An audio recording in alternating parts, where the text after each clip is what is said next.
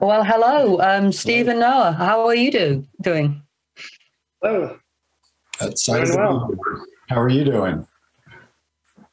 I'm all right. Now, who has the big picture of a cat behind them? That would be Noah. As you see, we have cats peppered throughout our talk, and that's my cat Poppy there. Oh, she's lovely. From James Snell talk, where he had his latest dog up there. So yes, he's one of his 5 dogs. So don't forget, he's got so many dogs now. Yeah, I have 4 cats and a dog, so I can relate to James. How about you, Steve? Have you got any animals who are going to be making an appearance during your talk? I'm hoping my cat does not make an appearance, although you may hear him, but he shouldn't make an appearance on cam today. Yeah, I think we've been very lucky that my cat Ace hasn't managed to get into my room so far during this conference, because he just howls at everything.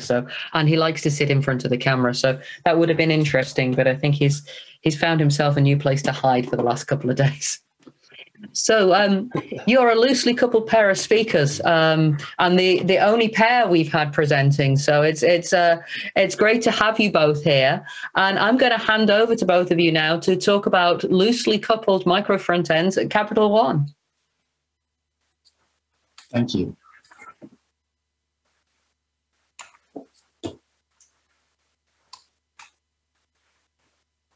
So we wanted to go ahead. Thank the audience, first of all, for attending this session. Can you not see my screen? There we go. Thanks for attending this session. We really wanted to thank the folks at NearForm for inviting us. They've been nothing but supportive of me and Steve, as well as the other presenters here. We're really humbled by the opportunity to present here. This is the first time we've delivered this talk at a conference, and for us, it will be a challenge. This platform we're going to discuss has been a product and years of efforts carried out by hundreds of talented software engineers at Capital One, as well as us drawing from some of the best ideas in open source. And all the credit goes to those individuals. Any mistakes or failures are strictly mine and Steve. This is a case study around micro-frontends and Node. I think that there's nothing new in it, so to speak, but our work validates that these ideas scale well, even in a highly regulated industry in a large financial institution like Capital One. Awesome. I'm Steve Husak. I'm a distinguished engineer at Capital One. I've been here since 2014, working in our contact center software space. My expertise in this area and at Capital One has been around greenfield architectures using Node.js, sound engineering principles, and having easy-to-use developer experiences. Yeah, and I'm Noah Mandelbaum. I'm a distinguished engineer at Capital One. I joined Capital One in 2012. My specialties are architecture, AWS, and technical teamwork. So a little disclaimer about this talk. You will see a lot of cats in the presentation. As we kind of mentioned up front, we love cats. We have a lot of cats, including dogs. We like cats, and that is all. So our agenda for our talk, we're going to really hit 3 key points. We're going to talk about our journey from a monolithic architecture to a microservices everything architecture. We're going to talk some about high-level implementation details along the way, about AWS, microservices, and micro-frontends, and then some lessons in particular we learned along the way about JavaScript and Node.js. So let's get started. So our monolith emerged in the late aughts. We built it pretty quickly. We had to replace an older contact center system, basically the system by which Capital One interacts with anybody who has a question about cards. The new system had to support up to 20,000 contact center associates to help customers. it had to uphold high levels of security and regulatory compliance as well. This system would support anything from a question about a payment to a fraud concern to a billing concern to a change of address, you name it, it had to support it. So like a lot of companies at the time, we chose server side mostly. So we used .NET Web Forms, ASP.NET, C# running on Windows servers. Just about everything was server side. There was a little bit of client-side JavaScript, a little bit of jQuery and libraries. For us, it was probably the right architecture at this particular moment in time. We had a goal we needed to reach, and for Capital One, we reached it in record time.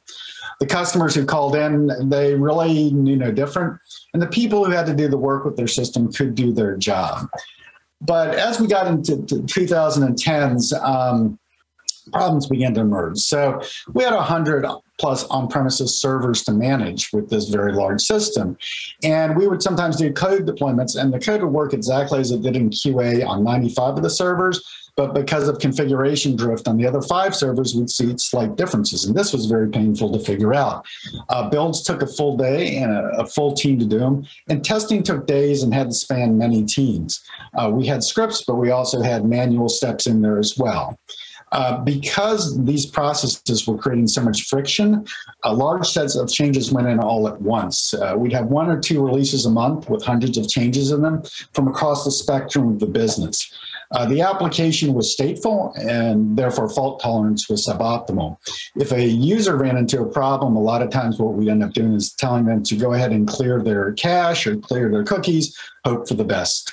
Observability was really consisted of logs at that time. And so we either have these finely grained kind of logs that had way too much detail for any human to understand or too little detail to be of any use. And of course, when you're talking about a multi-million line code base, we found it very difficult to back out mistakes. But even when you move beyond that, there's organizational challenges when you have hundreds of software engineers contributing to a single code base, to a monolith, and you don't have the tooling that, say, a Google has. So merge conflicts could be very difficult, especially if it was between teams who are across time zones or across lines of businesses. And even beyond that, our product folks, our different lines of businesses often had different release requirements around timing and freezes. So for example, you can imagine the payments team might want to do their releases every 3rd week on a Saturday, and the rewards team might want to do their releases every 4th week on a Sunday. In order to get these releases kind of out and consistent with these hundreds of changes, they had to do a complex negotiation. Most of all, for the people who are our frontline agents, the people taking those calls, we want them to be able to do their job better, and we want to make things easy for them. But if a bug was discovered because of all the friction in the system, it often would take a month or more just to get those issues resolved. And process improvements took even longer because they involved complex coordination across the lines of businesses. So the system worked initially, but it didn't quite get us what we wanted. The good thing is that as we got into the 2010s, as you all recall, good things were in the air. So around 2012, Capital One began to embrace microservices internally. They had had kind of gateways before, but we centralized behind an API gateway. And so you began to see those APIs, those REST services blooming. In 2013, Capital One had also started their public cloud journey with AWS. And so talking about configuration drift, it kind of held out the possibility that we could replace our pet infrastructure with cattle, with pieces that if you had configuration drift, you could destroy and rebuild. 2014 and 2015, the software engineers, among them Steve and myself, began to look at single page application frameworks, things like Angular and Ember and other things. And we learned a lot more about Node.js. We really dove into that with a lot of enthusiasm. And then 2016, there's a lot of things floating around, but ThoughtWorks published in their technology radar about micro-frontends. And we recognized that this sort of approach might actually help us, considering our organizational structure being that it was following Conway's law. These ideas gave us hope. Could we have anytime releases, anywhere hosting, and any who ownership? Can we break apart that multi-million line code base into something that was smaller and simpler so our developers could be more focused on delivering business intent and less focused on the toil associated with build, deploying, and running these systems? could we limit failure blast radius? So when you have an enormous monolith like this, little code piece over here can cause a failure over here. And anytime you reach that place, it was pretty bad. And could we give our software engineers room to innovate within guardrails? We knew we needed to have contracts. We need to know that the system would appear to be one thing to our users, but we wanted freedom to iterate and grow. It wasn't straightforward, but we did get there, and that's why we're talking today. We didn't really know what we were doing up front. When we were giving this talk internally, somebody said, we just had 5 major pivots. There was actually a lot more minor pivots along the way, but what we had to do is iterate and discard ineffective models. At the same time, we had to maintain that large legacy contact center application. So we were working in the seam, we were trying to strangle it off. Our product managers were supportive, which was great, but they wanted more. They wanted a reinvention of their process, and they wanted things to ultimately be simpler for everybody. So we got there, and Steve will be talking a little bit more about the technical details in his portion of the presentation. We had to lay down some necessary foundation in order to make a go of it, though. So I think when you're dealing at the scale that we're dealing at, you have to have that mixture of architecture, code, and governance to make it successful. You have to be pretty diligent about automation, and you have to get advice and read from the best in open source, right? So one thing that we did is we went ahead and created a single unifying design system out of web components to create the illusion of a single application. This made the fact that the application behind the scenes was broken up into little bits less consequential, and it also allowed us to do things like be ADA compliant for our users. Even though we have hundreds of deployments, we had to come up with a standard CI/CD pipeline because, again, we had a lot of friction around testing and building and deploying. And what we did is we came up with a common pipeline we could use that would take you all the way from PRs to QAs to performance testing to checking out licensing to checking security to getting into production. Only requires today one approval from a product manager to go out. I'm not going to get into domain-driven design here because we don't have time, but it's really important, or was really important for us, to go ahead and come up with a domain model that we can use to make sure that we were properly modularized from a business point of view, from a technical point of view, and also to make sure the right teams were working on the right intent. So other things that were key for us, we realized and iterated our way into an open governance knowledge sharing process. Good documentation, lots of Slack, a single Slack group or set of Slack groups to share information, and a weekly meeting among all the contributors on the platform to see what's going well, what's not going well, and to offer improvements, kind of inner sourcing. We also learned that we need to constantly survey our software engineers and users about their experience and take that feedback seriously and improve. That feedback can be good or bad or indifferent, but they are your true source of knowledge. So what we have today is a micro-frontend approach. It's orchestrated by an app shell. We have about 100 plus applications that are orchestrated here. Similar number of independent Node.js microservices. We have up to 50 teams working on our platform at a time, and they can release at any time. The failures are isolated. Again, we're able to get rid of that blast radius by being modular. 100% cloud native, and then best of all for our users, bugs can frequently be resolved in hours without heroics versus months, and we can still have our coffee and get home on time. Steve? Thanks, Noah. So Noah mentioned the app shell, and I'm going to go into a little bit more detail here. Not that much detail yet, Noah. An app shell. So our app shell is the overall application is composed at runtime through our shell. Our end users, which are our call center agents that are helping the customers, they see one application. Although the composition in the browser can be made up of 4 to 5 micro apps at any one time. Our shell router handles the basic page composition based on a specific URL pattern, which I'll get to shortly, and some configuration. As you can see on the right-hand side, an Nginx reverse proxy brings together the application under one domain to deal with obviously things like CORS issues, but also allows us a much more flexible hosting strategy for the many applications behind it. We follow a traditional 3-tier architecture, with our client being the browser, our business layer, our orchestration layers, and our data layer are our enterprise APIs or databases. The orchestration layers are specifically tuned APIs that utilize multiple enterprise APIs for data coordination for the front end. So all these are typically Node.js processes. However, they can be Lambda-based or languages other than Node, but we are a Node shop, so we are using Node in most of these cases. As you can see on the left-hand side, we do use a lot of popular open source libraries, such as Fastify, Pinot, Vue, and Jest, and things like that. So next I'll go into the structure of our URL, which is central to how we route throughout our system. So you can see there it's made up of 5 different components.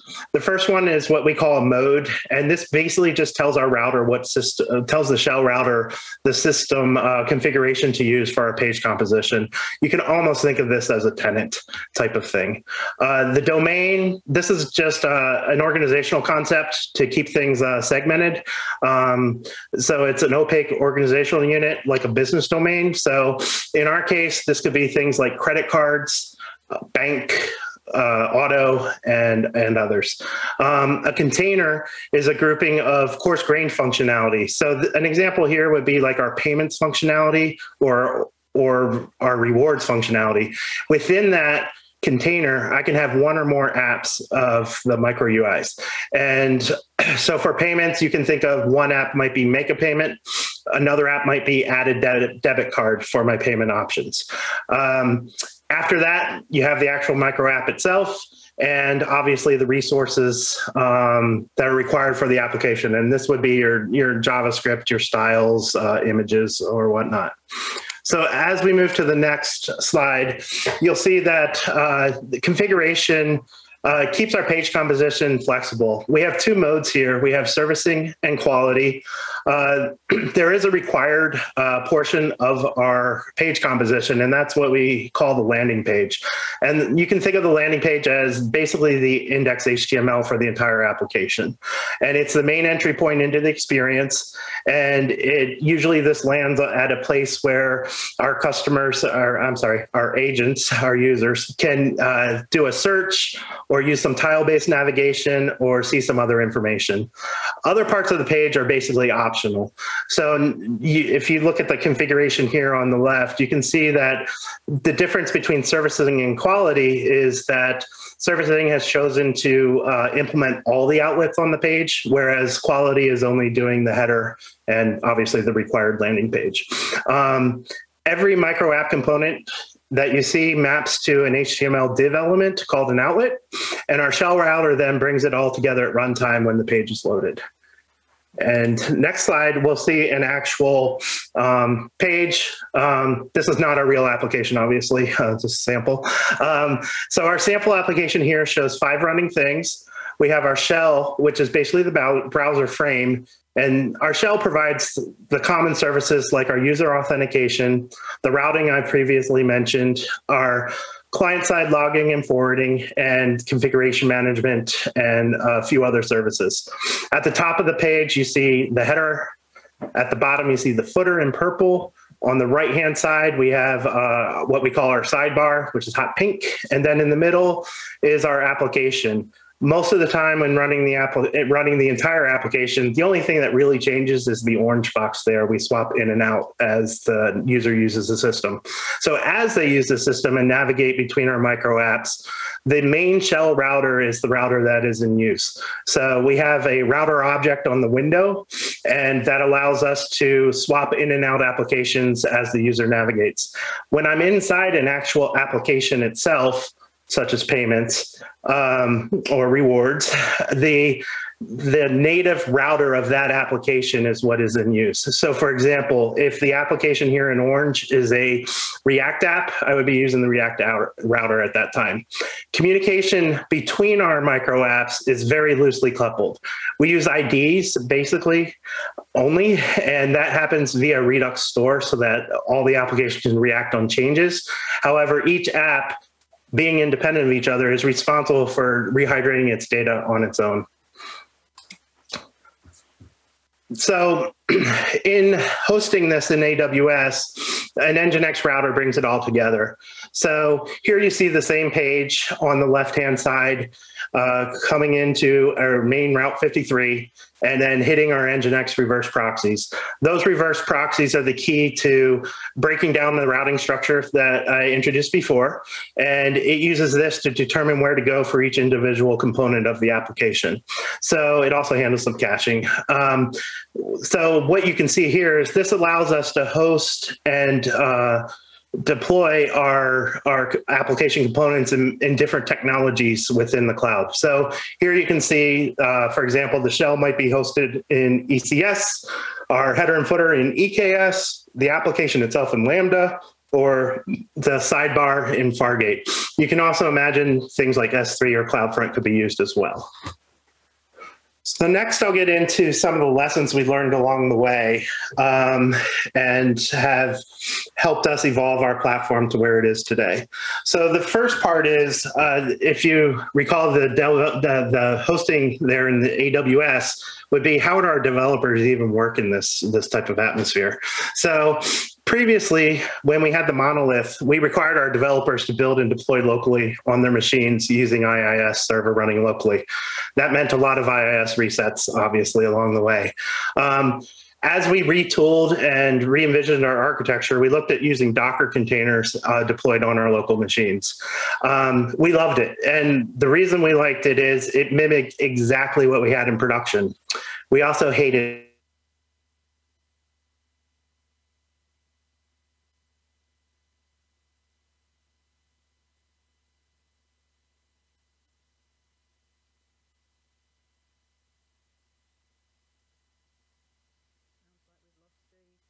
have a developer proxy, which actually proxies our entire system across to different Node.js processes or Webpack dev servers. This allows our developers to only have on their local machine what they're actually working on, and anything else that they aren't working on can be off box and proxied through that developer proxy. So the next thing is, and kind of goes along with our developer experience, is proactively refactoring. We also reactively refactor, and I'll get to that in a second too. Staying on the same modules or versions can lead to security issues, lack of performance gains, and that kind of thing. And so also, it stagnates the technology in the end. So a good example here is Restify versus Fastify. We started on Restify several years ago, and it's worked great for us. However, as advancements in Node.js and the ecosystem in general have made modules like Fastify much better for our use case as it and us have matured. As you know, deprecations happen by force and by necessity. One example here is the request module. We all know that was deprecated years ago. And so we have to refactor into the newer HTTP clients like Undici and others, Axios and Node Fetch and things like that. And then lastly, our testing frameworks have become easier over the years. We started in strictly Mocha, Shinon, and Chai, but with Jest coming to the forefront, we have moved to Jest. That makes it much easier for our developers in the end. The next thing is we learned quickly, or early, I guess you could say, that JavaScript is not immune to memory leaks. We needed to be more careful in learning and dealing with our closures, our unhandled exceptions, and variable scoping, and some nuances of JavaScript in general. We found that using observability software to find patterns of these memory leaks and things have been instrumental in helping us keep them down or at bay. We've also learned that training all of our developers, not just a single set of developers or operations, but having all your developers be trained in the software of how to read and diagnose these issues is very important. We also worked to get our developers training on Clinic.js by NearForm. And we have found that to be one of our best in breed software tools to help us find these types of issues earlier and avoid issues when before they even get to prod. So through our performance testing, endurance testing, and other testing. The next lesson, which kind of goes along with the memory leaks, is avoid breaking our promises. So learning the correct usage of promises, the correct usage of async await was a very important step for us and our developers. James Schnell Broken Promises video enlightened us to things we didn't even anticipate. We had a couple mysterious behaviors, and after going through that workshop and training, they were clarified for us. So in fixing those, we also implemented the Make Promises Safe library that Matteo Colina has published. And this keeps us honest in our unhandling exceptions and helps us get those issues fixed earlier rather than later to avoid the memory leaks and mysterious behaviors if you're not handling that stuff correctly. The last, and we're still learning, obviously, but the last major learning is learning to not block the event loop. So again, observability tools give us the insight into the Node.js event loop and are extremely valuable in helping in this area. We actually had an issue with regexes and caused a RDoS attack on ourselves using regular expression denial services. And this was related to catastrophic backtracking through regexes. From this, we learned to check all of our regexes and make sure that they are broken into the smallest, simplest regexes as possible. And then using tools like Safe Regex to find issues that could cause catastrophic backtracking. Obviously, regexes aren't the only thing that can block your event loop. Anytime JavaScript is running, you have a potential to block the event loop in Node if you aren't safe. So again, the point here being our observability tools help us find these issues earlier rather than in production. So coming to our final notes here on our journey, it took us a few starts and stops to get to this point. We are always looking for ways to improve key parts of our platform and the methodologies we use. We are heavily invested in making sure we have the correct amount of observability throughout our system to help move us even more towards proactive versus reactive troubleshooting. And this is key not only to our developers, but our operation partners as well. We can't go down and affect the delivery of our servicing to our end user customers. Finally, we are looking for ways to expand the usage of our platform into some other domains as well. We feel our platform model excels when you have many different individual teams working to produce one main application, allowing those teams to deliver their specific functionality how and when they want. And that's it. So any questions?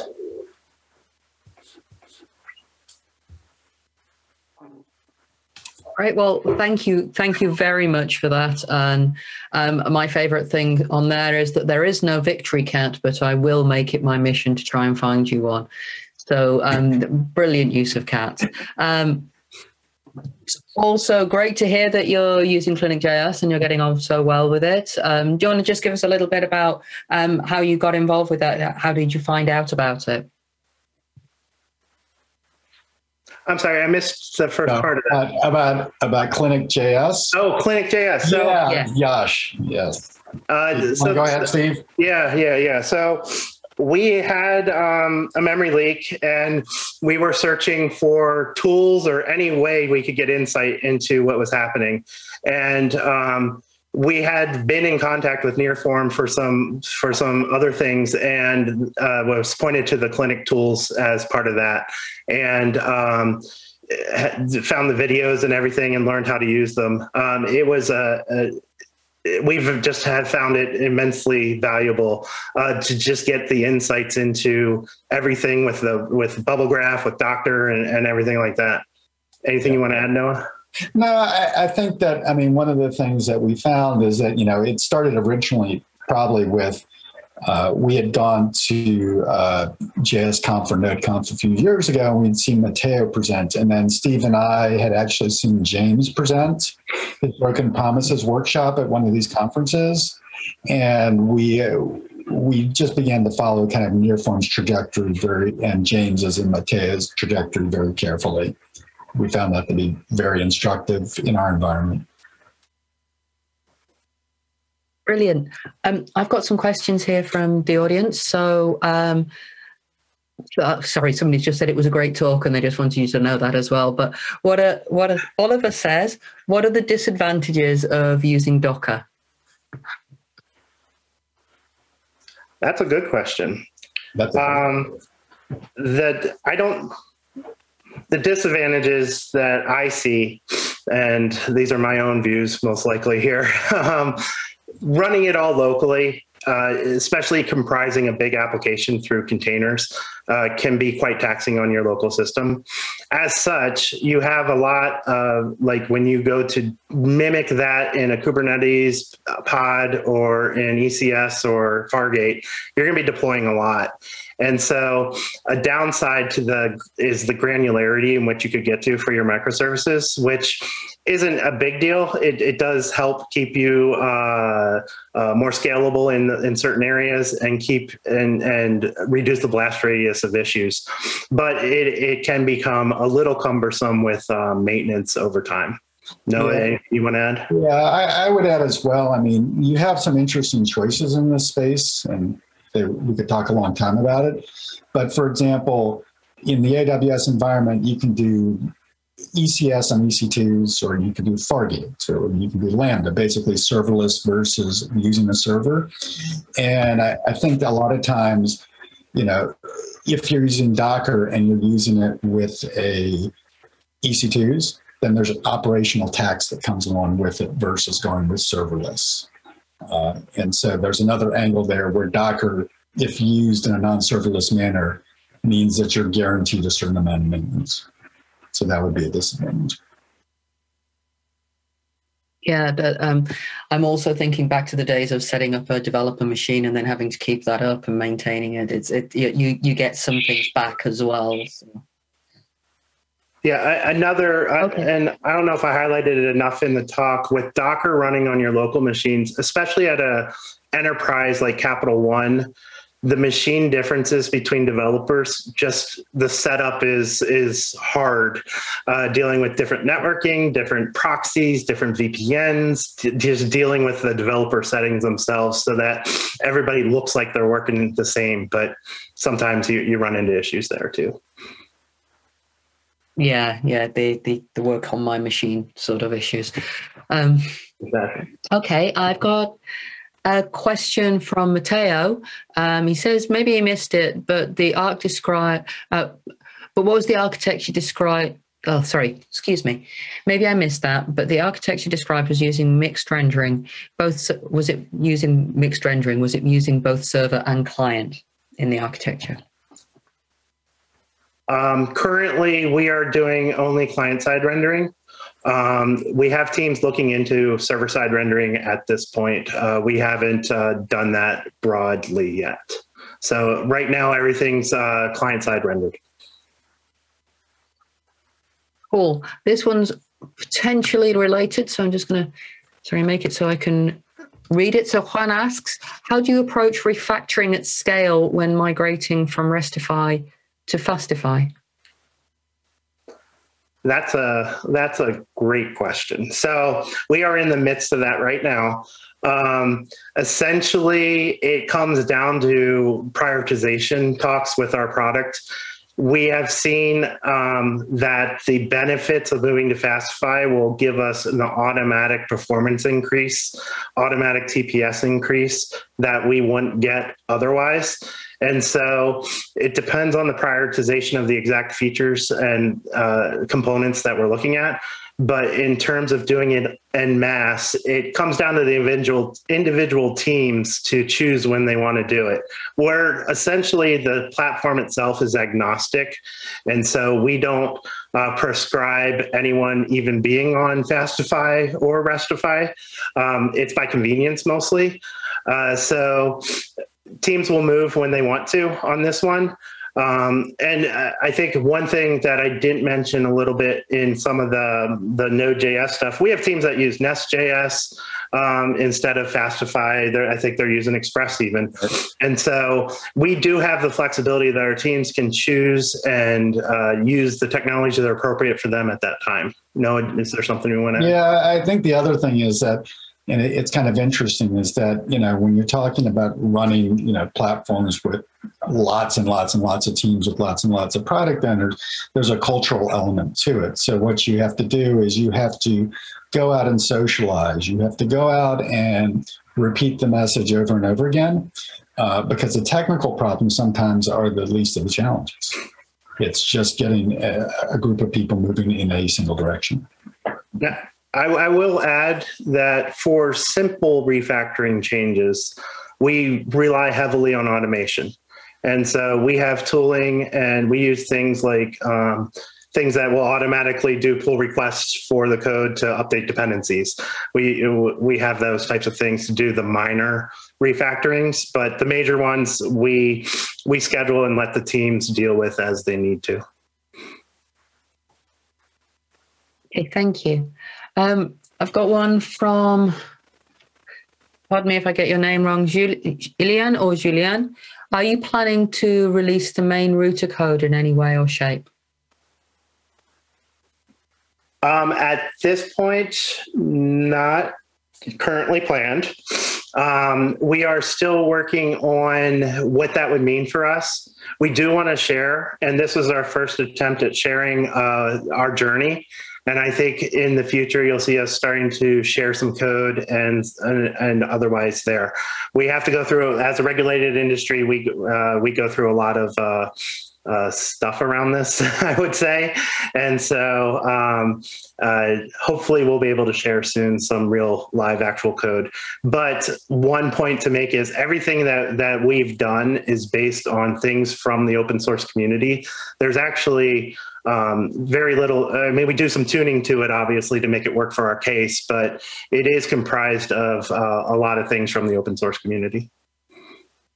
So I would add, for example, a lot of the ideas that we are pursuing are certainly described pretty well in Michael Gear's book and blog posts on Micro-Frontends as well. There's been presentations by NearForm and Dazen about this sort of thing.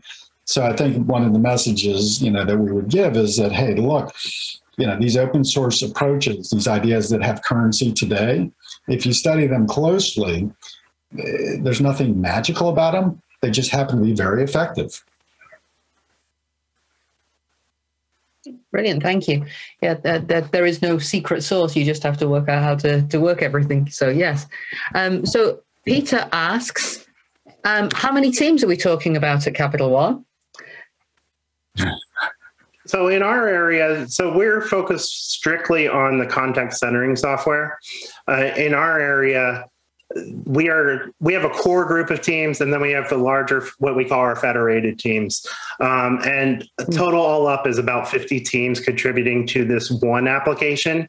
And when I say one application mode or tenant, and that is our call center software that our agents are using right now. So 50 teams, and typically our teams are about 6 to 7 developers per team. Yeah. And they might have other responsibilities as well, like they may also work on APIs. And so, yeah, at that scale, a lot of it is cultural. A lot of it is making sure that you've communicated clearly, right? And well, there's a follow-up on this. So when did you feel that the monolith was just becoming way too difficult?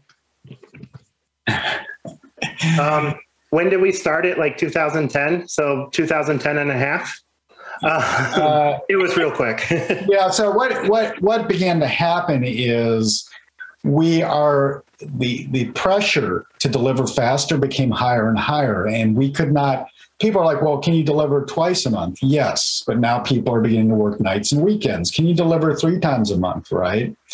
And then, there'll be occasions where, and Steve and I can certainly tell stories about this, where you would have an operational issue and you'd have to pull the lever and stop.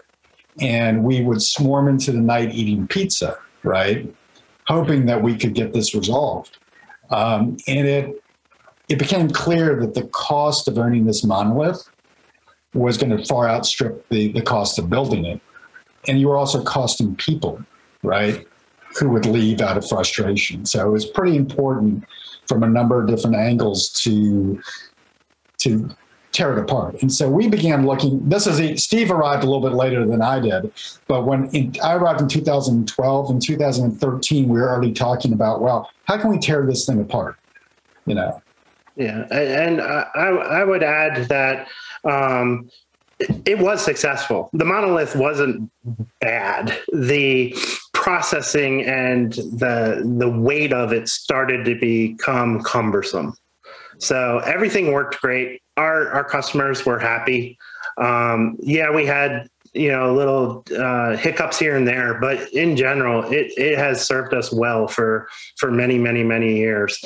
And the opportunity to redo it in a way that makes it even more flexible and better for our operations, our developers, and eventually our customers is the reason we went away from it.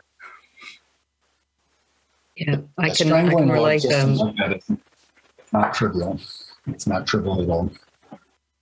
No, I think there's a talk from 2018 by somebody called Katie Stockton Roberts about strangling monoliths. I did something back here about what we did at the BBC, so I completely recognize what you're talking about here.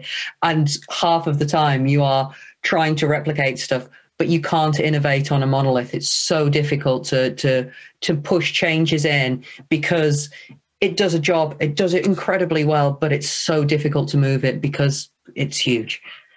So I've got one more question for you from, this is going to be a challenging name to me, so I do apologize if I get it wrong, Zbetsky.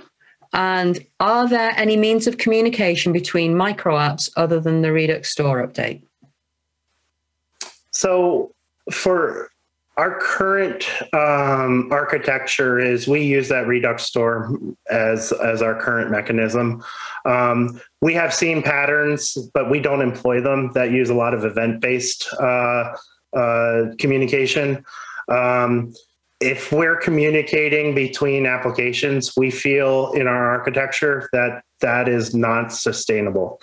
So the communication is very, like I said, very loosely coupled. So the only way to communicate is through an ID-based system. So for example, if I'm working on a customer that has multiple accounts, each one of those accounts has an ID. If in the header, I switch that account from, let's say, my Quicksilver card to my Quicksilver card to my, let's say, Venture card, every application that's on the screen is listening to that account change, and then they will rehydrate their data as needed. We don't want to project the data across the apps and have them depend on one another for that. So they all look at the store centrally for that data. Brilliant. But yes, there are other mechanisms. Yeah.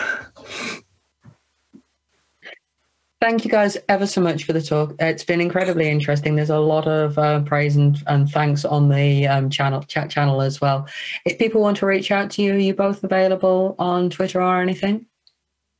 Yeah, I think it's linked in the bios for the talk, right, Katie? Yeah. I will have to check, but if not, could you just drop them into the chat channel so people have them? Yeah. Yep. We'll do that. Brilliant. Thank you. Thank you very much. I'm going to wave you off now. It's been a brilliant talk. Thank you. Oh, one at a time on this one.